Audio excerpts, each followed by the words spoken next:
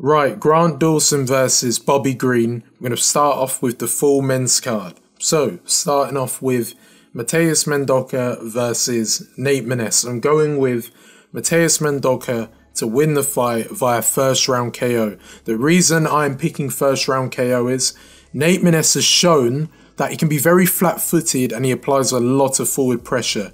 If you do that against a guy who tries to explode in the pocket with no setup and is lunging at you trying to get a finish, you will get knocked out. And we have seen that Nate Maness's striking defense can be susceptible at times to be getting dropped. Like in the, what was his name? Tony Gravely got him early, near the end of the first round. And I think Mateus Mendonça could do something similar, but in the later half of the fight. Because you look at that fight with Javid Basharat, that was a fight where Javid Basharat is very good at timing his setups. He won't just allow you to just catch him on the chin and lunge into range with those hooks and stuff. He's very good at sidestepping, staying outside so he can avoid eating them bombs early. He caught a few early, but he didn't eat anything significant which would knock him out. Nate Maness, on the other hand, has in the later half of the first round. And you look at that fight with, what was his name? I've forgotten, Umar Nurmagomedov. He was getting caught with a few kicks to the head and to the body. And that is because when he's flat-footed, he hasn't got that much time to move because he isn't that fluid on the feet. So trying to avoid these kicks is very hard. And I think it won't be the kick that knocks him out. He'll get caught with either a left hook or a right hook and he'll get flatlined. Aoriqileng, I don't know how to pronounce it, against Johnny Munoz. A lot of you are going with Johnny Munoz, which I understand. But I'm going with Aoriqileng to win the fight via decision. I did not like the way how Johnny Munoz fought in that last fight. It was a lot of trying to get in range, but then try and fail the takedown. Well, not try and fail it, but he failed the takedown and then looked to pull guard. And yeah, pulling guard can be effective when you're like Charles Oliveira or like an extremely high ADCC or like a very good jiu-jitsu offensive off your back guy, which you would have thought Johnny Munoz was. Which he is. He's got a few arm bars in his record. He's got a heel hook, which is quite hard to get. But when you come to the UFC and you're fighting higher opposition who they know how to defend against people who are pulling guard most of the time, it's easy to defend against. So therefore, Daniel Santos easily was able to defend against it. And I think Aoriqileng can as well. Because although we've seen him struggle against some grapplers in the past, like Cody Durden, he is struggling to the elite grapplers. Like Cody Durden, severely underrated in my opinion. I've picked him to win a lot. I know I don't get a medal for that, which is cringe, but I know. So I think Aoriqileng, he's got a base of grappling where he can do it, but he's more of a boxer. And he carries power, but he doesn't rush things. He takes his time. He usually relies on the setup before getting into range and then looking for the finish, therefore getting a knockout, but in a more timed focus. Instead of rushing into the pocket more like Mateus Mendonça looking for a finish all the time, the finish comes when it comes. Which is why you see he goes to a lot of decisions because he's very good at outboxing the opponent. But where it can go wrong is if he comes up against an elite grappler, which I don't think Johnny Munoz is. Munoz kind of like tries to hold you against the fence, and if that don't work, then like I mentioned before, try to pull guard and then look to submit you or do damage, but he can struggle. And because Aoriqileng, like I mentioned previously, can kind of grapple, and if you try and pull guard on him, he'll lay on top of you and he'll be able to do damage. And yes, I know the last fight looked horrible where the guy who's very defensive, who I thought would have won via decision if he was going to win, I didn't pick him, he ended up sparking him. But I don't think Johnny Munoz has got that type of power at bantamweight. He's a jiu-jitsu guy. He wants to kind of butt scoop and pull you down and be on bottom or be on top of you. But I think he'll struggle to do that, and Aoriqileng will win via decision. Bill Algeo versus Alexander Hernandez. I'm actually going with Bill Algeo. I'm saying that about a good 5 years back would have sounded ridiculous, but Alexander Hernandez has fell off massively. You could argue he has lost the last 3 fights if he'd given Jim Miller the win. I'll probably have to watch that fight back again, but I still think he did just win that fight. He almost got choked out by him, remember, I believe in like the second round or something. The bell saved him. Might be wrong, but I believe that's what happened. And Bill Algeo's got that like karate stance where Alexander Hernandez has got kind of a wide stance, not extremely wide, but more boxing focus, not that many leg kicks, and I think Bill Algeo will be able to chop up them legs. Because he's bouncing on the toes, it's going to be hard for a guy like Alexander Hernandez to blitz him in the pocket. But what he has to be careful about is having them hands down low, because although being good on your feet is good at avoiding punches, all it takes is that one punch onto the chin because you have got your hands down, where that could chin you and drop you in a fight. But he does kind of get away with it because he has got a very good chin, and you've got to remember, I say he's got a very good chin because look at the guys who he's beat, and they haven't all been by finishes. For example, he beat Joanderson Brito. That guy hits extremely hard, yet he's able to survive. Andre Philipe, again, another hard hitter, dropping people like, what's his name? From England, Nathaniel Wood.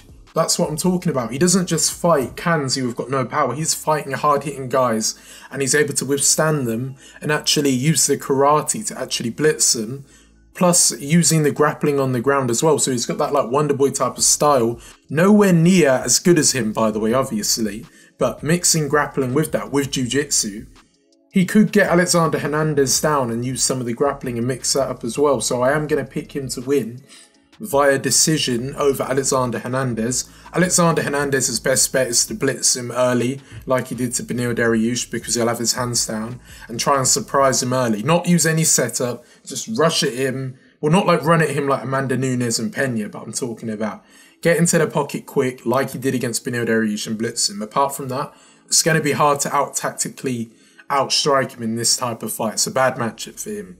Philipe Lins versus Iron Cutelaba. I'm going with Philipe Lins. I don't know why Iron Cutelaba is quite a big favourite to win this fight. Well, not a moderate actually. It's a slight favourite by looking at the votes. So a lot of people are going with Iron Cutelaba. And the thing about Iron Cutelaba is, good grappler, well, very good.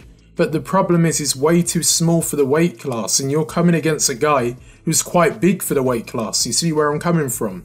Therefore, if you rely on grappling and not boxing against a guy like this, which Philipe Lins is already a very good grappler, this is a huge mismatch, I think, in my opinion. And I think Philipe Lins will get a KO over Iron Cutelaba, but I'm very confident in this because I know he's 38, and you'll look at that and think, well, 38 against the 29-year-old, usually the younger age wins, but I think this is a rare scenario where that won't happen, because look what happens when Iron Cutelaba is fighting guys much bigger than him in terms of in-cage weight and height.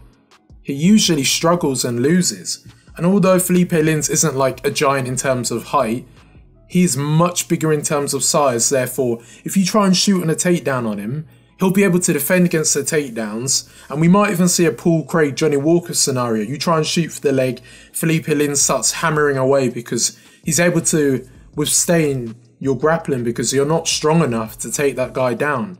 Yeah, he could, hypothetically, but I don't think he'll be the guy to do it. And I think this will be quite a comfortable win for Philipe Lins. This could backfire massively because of age, but I do think, mainly because of the weight difference, that will be the difference. So, yeah, he beat Tanabosa, great.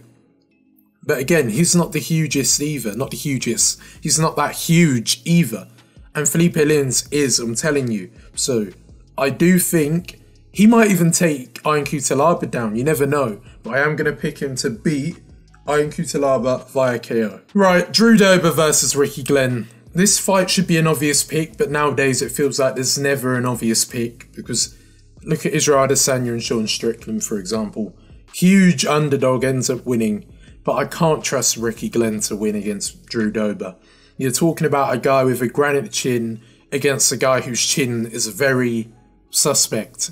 And Aoriqileng, he's got very good technical boxing, but then again, how can I say he's got very good technical boxing when he got starched, he got whacked by Christos Giagos, and he's nothing special, 19 and 10, he's not really that good in my opinion, yet he was able to starch him like that, so quick.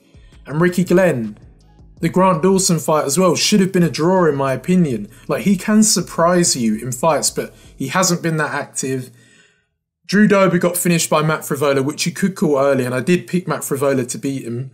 I don't know why I'm bringing that up, I just am, but Drew Dober, in my opinion, is going to knock out Aoriqileng. He's not going to be able to knock out Drew Dober. Drew Dober weren't even fully out of it. It's not a thing where he got dropped and he just got completely annihilated and finished. It weren't like that. He got dropped, he was still with it, and then the referee jumped in a bit too early, probably.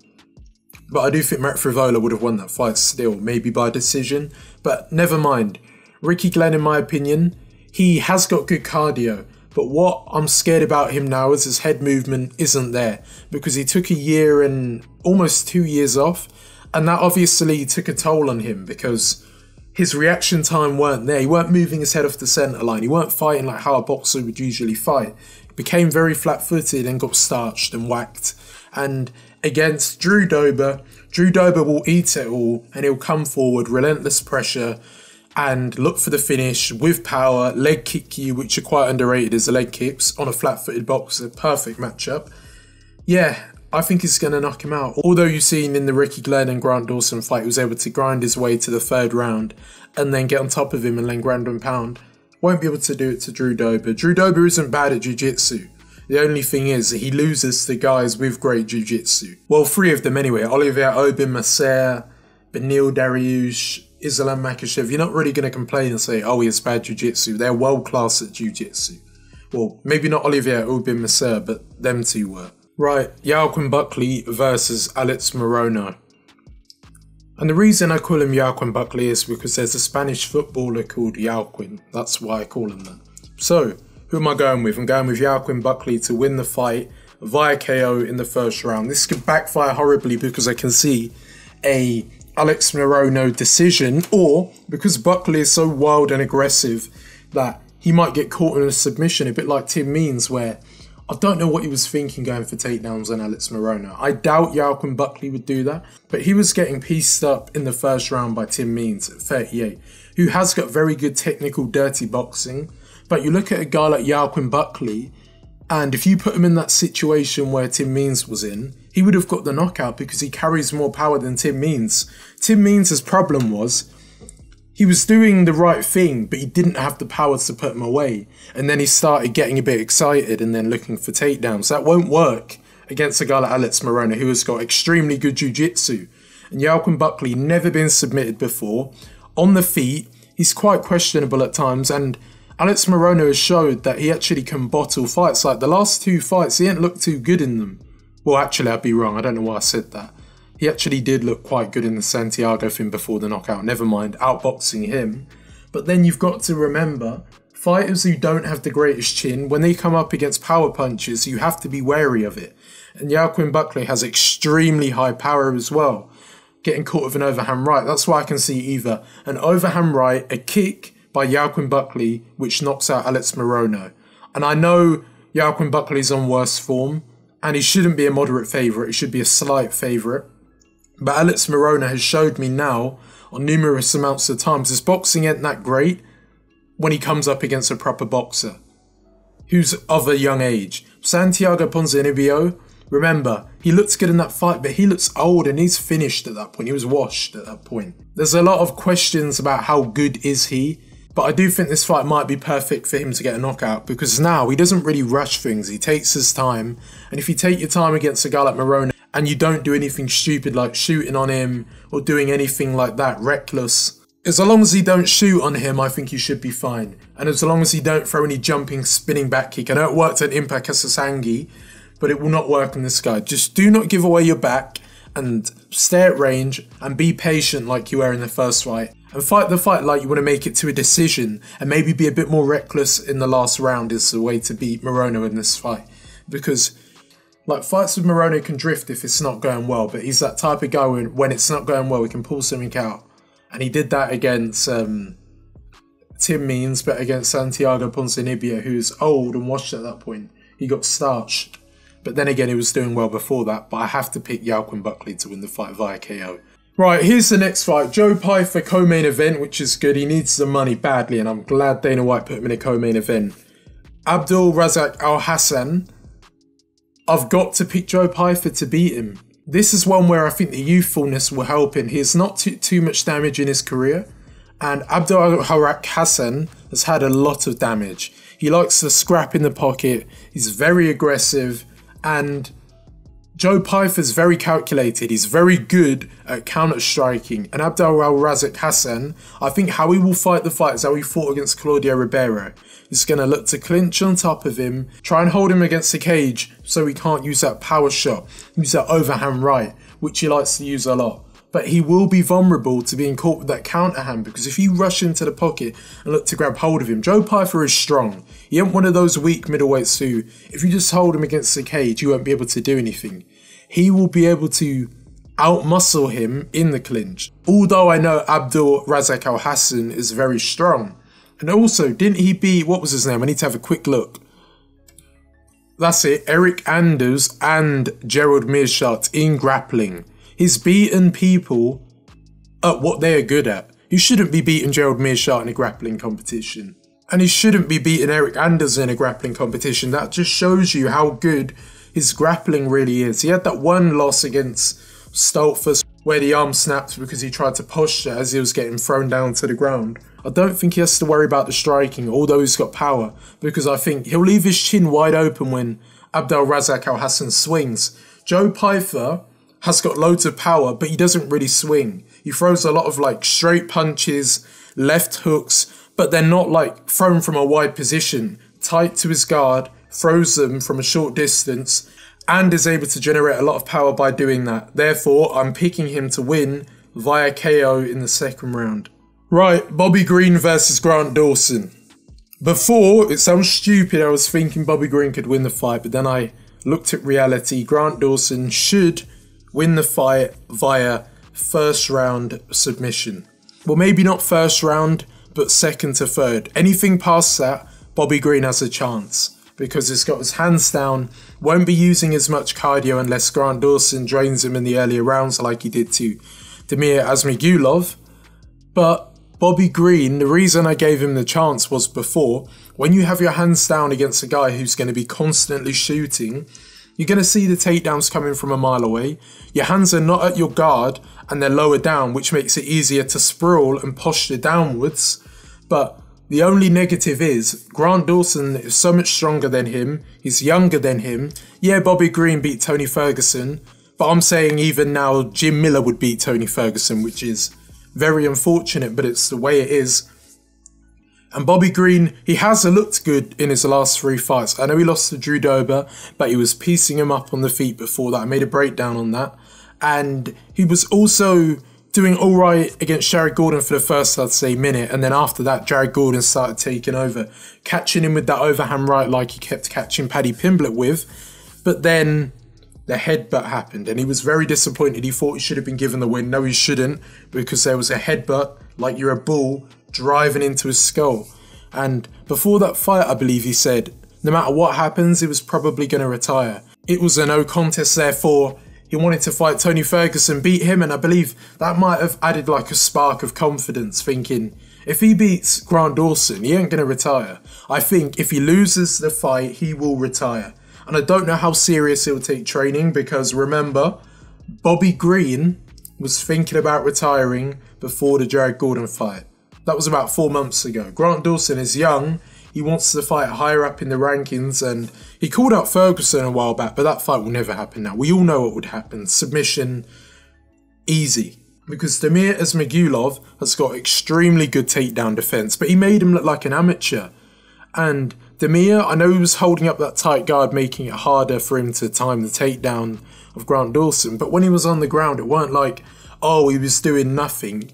He was doing all sorts of advanced high-level ADCC, folk wrestling. I don't know what word to use to describe how elite that grappling was on the ground. Getting Damir in a full Nelson on the ground. It looked like he was trolling him with the grappling on the ground. No one does that to Damir Ismagulov, not even a guy like Arman Tsarukyan. I know he kept taking him down over and over again, but he weren't putting him in positions like that. Like when Grant Dawson got him down, he was holding him down for the whole round. Against Arman Tsarukyan, you'd see him bounce back up to the feet and Arman Tsarukyan would still have hold of him. Grant Dawson is just one of those lightweights where he's very strong, but the only problem is his grappling style revolves using a lot of cardio, and that's why I'm thinking in a 5-round fight, if it goes past the 4th round, it goes in Bobby Green's favour, as long as the cardio was not being gassed out from the previous rounds, because we saw in the Ricky Glenn fight, of all people, Ricky Glenn, a guy who's unranked, who's inactive, was able to take advantage of the cardio disparity and then land damage and get a 10-8 in the last round. Well, it should have been. Therefore, it should have been a draw, which sounds stupid to think about that. Aoriqileng of all people, but that's where styles make matchup happens. I don't know why I'm saying it should have been a draw. Yes, it was a draw. I don't know why I keep saying that. Yeah, I know it was a draw. I just forgot for one weird minute. And yeah, I think Bobby Green will get retired by Grant Dawson and it will break him into the top 10. I think he's already like in the top 15. And if he beats him, then you've got to look at him fighting much lower down. 20-1, fighting a lot of good opponents already. Like, just go through the record of who he's beaten already. Julian Erosa, who has got a bad chin, but Grant Dawson don't have power. Michael Trezano, Derek Minner, another great jiu-jitsu guy. Nadnir Rahmani, the guy who outstruck Paddy Pimblett and beat him. Leonardo Santos by hammer fist. I know it was in like the last second of the last round, but Leonardo Santos is a great jiu-jitsu guy. Gets the draw with Aoriqileng. Jared Gordon, another good win to have on your record. Jared Gordon's a solid opponent with good cardio, good power. Mark Madsen, Olympic, I believe, gold wrestler. He might not have been, but he was a very good Olympic grappler. Demiris Magulov. These wins aren't just a bunch of can crushers. A lot of them are very good opposition. That's why I think Grant Dawson is very underrated. And I think he'll beat Bobby Green. So yeah, thank you for watching. Talk to you soon.